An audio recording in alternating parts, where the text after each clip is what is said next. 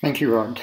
My name is Adam Hastings. I'm an anaesthetist at Westmead Hospital, and I have a strong interest in both cardiac and neuroanesthesia, and more recently, a particularly strong interest in intraoperative neuromonitoring. I've been appointed as the course coordinator of the postgraduate clinical neurophysiology degrees within the university, and I'm just going to talk to you a little bit now about how the clinical neurophysiology degrees are structured, how we came about putting them together, and what we hope to achieve with the different subjects that we have on offer. As my role as the course coordinator, I'm ably assisted by Ms. Ruth Bunby, who is a neurophysiology scientist also working at Westmead, and together we've tried to tailor this course to as many people as possible. So just a little bit of background. Neurophysiology has been around for a very long time, and there are multiple techniques that we can use to monitor patients and use as diagnostic tools. And the use of these neurophysiology techniques is increasing, particularly for procedural guidance intraoperatively, helping the surgeons to determine when they've achieved what they want to achieve, especially in neurological surgeries, and for nervous system monitoring during high-risk procedures, for example, during scoliosis spine surgeries where the spinal cord is at risk during what is ostensibly a realignment procedure for bony structures. Traditionally, neurophysiology has been a subspecialty of neurology, although this is really changing in the last 5 to 10 years, and it's definitely growing out of being a neurological subspecialty. It's now frequently utilised in its different forms intraoperatively for anaesthetic and procedural guidance. It's used in intensive care settings for diagnosis and prognostication, and can be used in emergency settings, as well as being used in a traditional form as a diagnostic tool as both inpatient and outpatient services, often done in large tertiary hospitals. Unfortunately, the major problem that we've faced is that there has been very little formal training opportunities for clinical neurophysiology in Australia for the development of these schools outside of the opportunities that are provided to neurology trainees as part of their physician training and subspecialty training. Indeed, recently most of the training that's been available has been on-the-job training, with education that's been provided by peers who are somewhat more experienced in these techniques. However, these procedures are becoming increasingly complex, and certainly the demand for service is growing to the point where the informal training opportunities cannot keep up with providing enough trained people to meet the requirements for service. And that's largely because there's an increase in the demand for these services by particularly surgeons who see that this is becoming standard of care.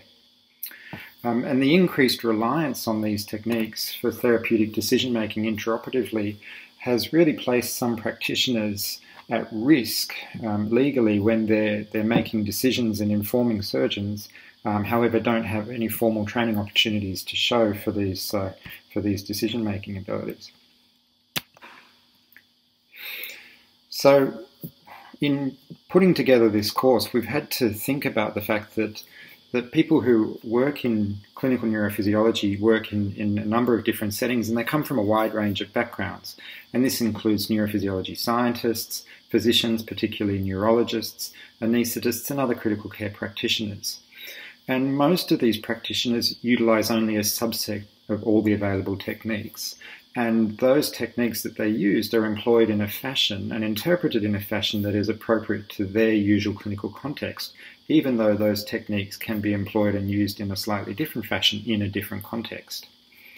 So we've tried to allow overlapping course pathways that allow individual candidates to tailor the course to meet their needs in terms of the techniques that they use, the sort of patients that they usually interact with, and the clinical environment in which they normally function. So we've put together a series of subjects, and these are the stream-specific subjects for the clinical neurophysiology degrees. I've shown here a list of all the subject names, and I'll run through them in a minute. And on the right-hand side is an indication of when those subjects are going to be first available. These semester dates are tentative in some regards, but this is certainly what we're planning for the introduction of these subjects. So just running through them, the basic sciences in clinical neurophysiology is an introductory subject. It's considered core knowledge, and it is a mandatory subject for all students unless they can demonstrate a justification for exemption. It covers the basics of neuroanatomy, neurophysiology, and the use, the construction, the use, and the principles underlying tools for electrodiagnostic work. Introduction to Clinical Epidemiology is a pre-existing unit offered through the School of Public Health, and this is an important unit for those people wishing to do higher level degrees, so certainly the graduate diploma and the master's level. This is a well set up and well delivered unit that has been very well received. Diagnostic and electroencephalography is the basic EEG unit. It's the unit that introduces diagnostic EEG, and it is really aimed at those people who do EEG monitoring and EEG diagnostic procedures for inpatients and outpatients, not in the intraoperative environment, certainly in the ward or in the outpatient environment.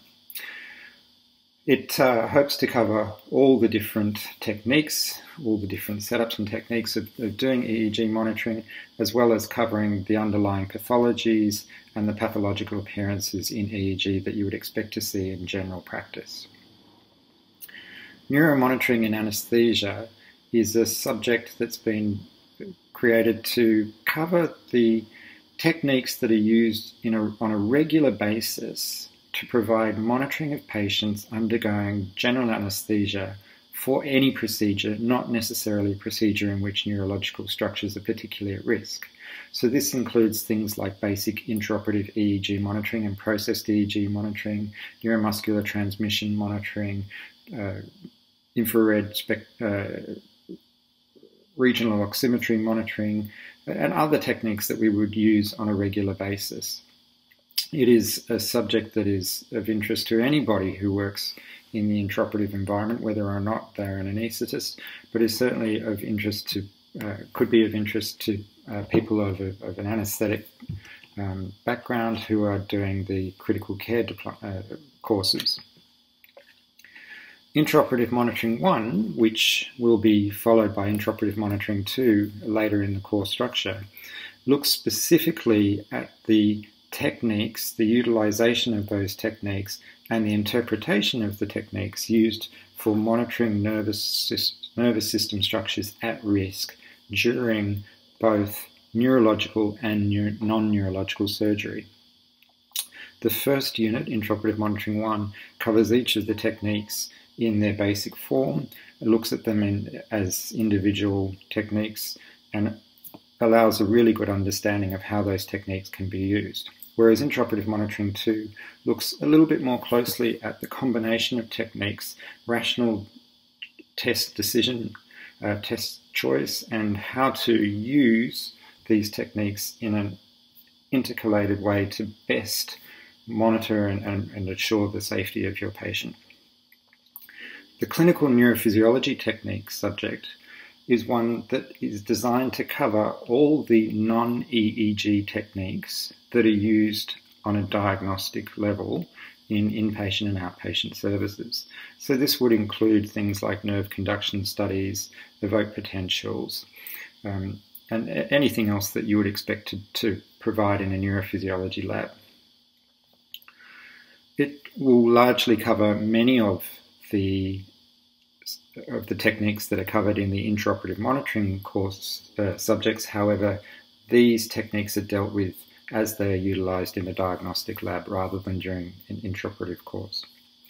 And the last subject listed here, advanced encephalography, follows on from diagnostic encephalography for those who look after more complicated and advanced patients. And these will include things like EEG monitoring in pediatric patients, stereotactic EEG and depth EEG monitoring, and long-term video EEG monitoring for seizure diagnosis.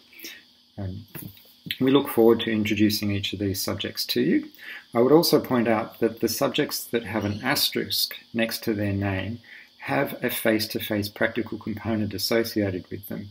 And we are acutely aware that people undertaking this course come from a wide range of areas and certainly can be geographically dispersed. And as such, we've tried to concentrate those face-to-face times down into 1 to 2 day blocks for each of those subjects. We certainly don't expect that you would be having to attend the university on a regular basis. There are a number of elective subjects which are available to those people doing the graduate diploma and master's level courses, and these show significant overlap with the subjects available in the critical care courses. And this allows each of our candidates to tailor their course to suit their own interests and then suit their own needs. And certainly, if there are subjects in the clinical neurophysiology core subject list that are not of interest in when trying to put together a master's degree, there are a number of electives here that allow you to broaden the range of education while still completing that same degree.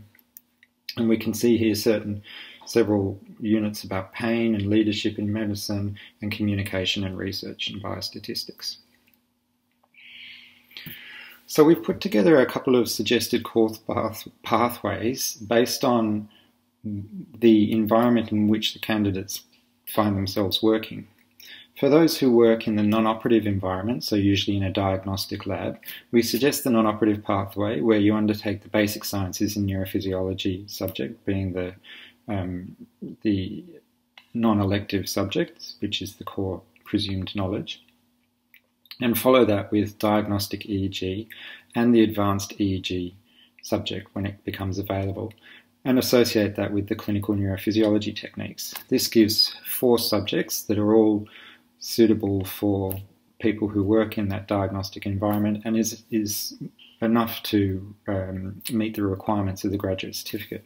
Certainly for further ongoing study at the diploma and master's level, additional subjects can be added as required. For those undertaking work in the operative setting, we would suggest the basic sciences unit, followed by the neuromonitoring and anaesthesia, and both the intraoperative monitoring units 1 and 2. And this provides a good global education in those techniques that are used to monitor patients in the operative setting. Again, for further study at diploma and master's level, additional subjects can be added in. There's certainly room for crossover with subjects that that